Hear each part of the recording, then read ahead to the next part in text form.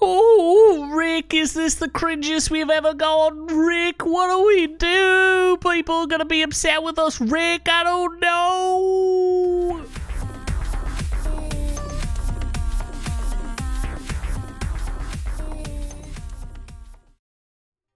That was Bushworld, Morty. As we plunge deep into Season 7, Episode 8, is this the cringiest Rick and Morty's ever gotten? This was a pretty bad episode, so we'll break it down. That more, I am the man you may know as Z, and I am from Our Reviews Will Kill You. And it would sure help the channel if you gave us a like and subscribe. I always forget when I'm watching other YouTube channels to actually like and subscribe, so I'm asking you now, please do it. And let's get right into it. This is part of my series of reviewing Rick and Morty. I think we've reviewed not quite every single episode, but probably from like episode 4, or I mean from season 4 on. In my series of Rick and Morty rants, that's right. Oh, Rick, Bushworld, Rick. Let's talk about this last episode. It was ugly, folks. It was bad.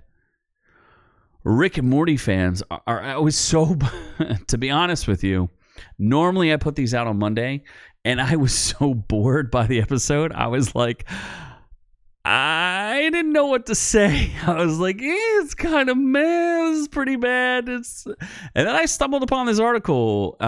What the heck site is this? Predator.org or something? No, it's dexairtow.com. And they slam the episode as torture, which I don't necessarily blame them. This was called, what was the name of the episode? And then Numbericons, the movie or something like that. This reprises the iced tea, the water ice, the ice cube. I don't know what is going on with this episode. It reprises something from the Get Swifty episode. And it's so weird because Morty kind of keeps dropping like, do you remember me from Get Swifty? And it's like, no, I don't remember you from Get Swifty. And what's funny is the Get Swifty episode is a really, really good episode. And this was just like a weird tangential side plot that wasn't that interesting. And they blew it out to a whole episode, and that's a mistake. That's you guys trying to pander to the audience and not knowing your material good enough. Mr. Goldenfold is fine in small doses, but having a whole episode with him and just Morty, no thank you. It's almost like if you went back to the episode with... oh my God, the Freddy Krueger guy who's like, oh, bitch. Oh, you know, like you can't have Goldenfold's in it, but he's not the whole episode.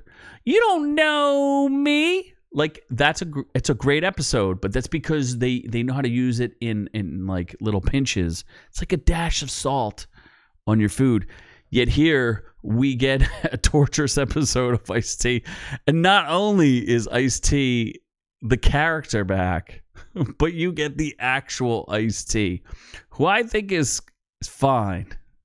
In fact, that was one of the highlights. There's an Ewok joke that's one of the highlights. So this review says, following a shaky start, Rick and Morty finally found his footing in its latest chapter with the Suicide Spaghetti, Strong Summer. We had all the other, you know, we've talked about all the other episodes, but now...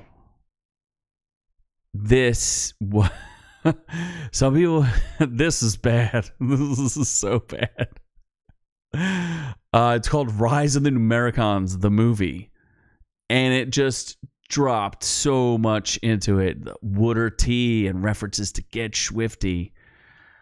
And, oh my God, nobody needed to see any of this. Here's a response from X. God, am I cringing so hard on Rick and Morty. Actual torture, stop it. Worst Rick and Morty episode. I'm trying to think. It's not the worst episode because there have been worse episodes. It's just they plunged too hard into something that nobody asked for. You know what I mean? Nobody asked for this. Nobody wanted to revisit a lane. The point of the joke from the Numbericon, from the Get Swifty episode, is that they're saved by Ice-T. That's supposed to be like a cringy joke, and that's supposed to be part. They rap about math, and then they got actual Ice-T to rap about math. Here's a real good comment. If it's like a post-credit gag became a whole episode, it was terrible. And I don't need episodes that are super deep, and like not every episode has to be. I'm all about standalone episodes. You just have to know the Golden Fold is not a. You can't keep going. He's not a character who carries an episode.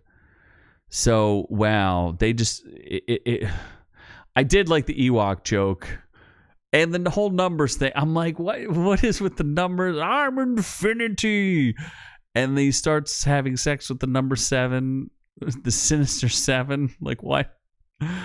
Okay, so essentially the plot is Morty doesn't pay attention to math, and Mr. Goldenfold is not happy about it because it reminds him of his old student Ice-T, who never finished his homework. And then you get the whole Numbericon thing, where they go and rehash. That's part of the cheat of the episode that I think is actually cheating, is they rehash the ending side joke. Might have been a post-credit scene from a previous episode, maybe season 3, of the Numbericons and him becoming Woodard, that whole thing. And so you're rehashing something. So you're eating up like a good 30 seconds of runtime on that. So then you go through the whole thing where they have this like weird, I don't know what it is, a whistle or a necklace or whatever it is that's supposed to say that numbers and letters get along, and the entire time Goldenfold is like, math is good, it's great. And then you have Keith David reprising his role as the president, and he's a senator or a governor running for office, and he's like, I need that kid, the math loving kid vote. And Ice-T doesn't thank math for where he got, because Goldenfold taught him how to count in 4/4. He couldn't rap properly because he didn't understand numbers, but now he does understand numbers. It's so convoluted and so stupid. I do like the joke where Morty's like, this is moving along real fast. Like the plot is moving along faster than he would have anticipated, with a standard Rick episode. And what do they call googogs? Like the primitive numbers and letters before there were letters and numbers, they're googogs. And there's an Ewok party because they land on the planet of the googogs or whatever. I mean, the plot is so basic and boring. I think that's pretty bad, and they just keep pushing hard on the P joke and the Ice-T and Woodard-T and Ice Cube, and it's too much of a bad joke, not made funny. It's just not interesting.